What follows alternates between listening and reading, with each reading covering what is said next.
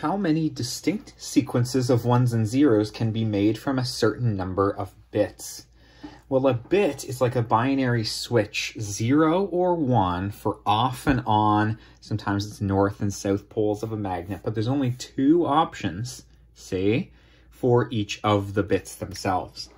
So if you have a little switch here and it's got to get filled in with a 1 or a 0, well, that's two options and you're done.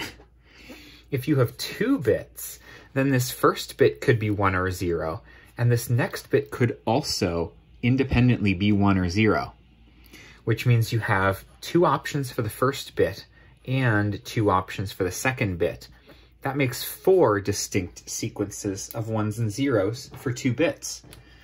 Now for 2 bits, it's easy to list them. You could have 0, 0, 0, 1, 1, 0, or 1, 1. Those are all different binary sequences. The order matters. 0, 1 is not the same as 1, 0. So those are the 4 distinct sequences of 2 bits.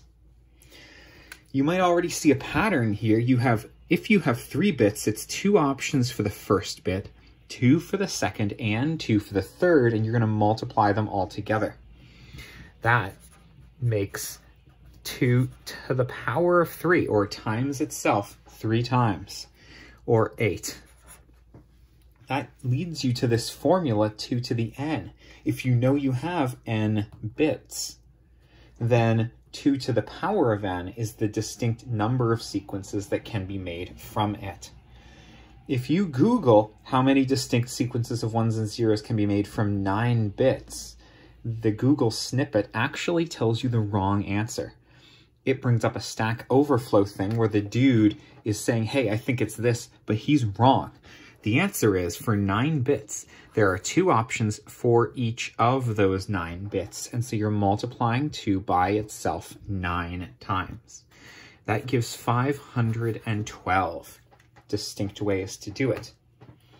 Now, just to emphasize why it's doubling, if you have these 4 options for the first 2 bits, 0, 0, 0, 1, 1, 0, and 1, 1, you now need to add on a third bit to that. And that third bit could be 0, like this, or, and I'm just copying out those same sequences of 2 bits, or that third bit could be 1.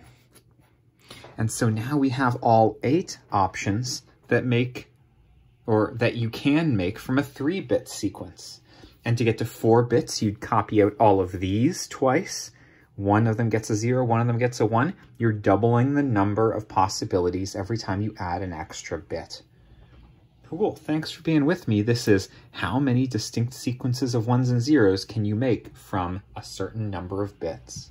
Thank you for being with me, and best of luck.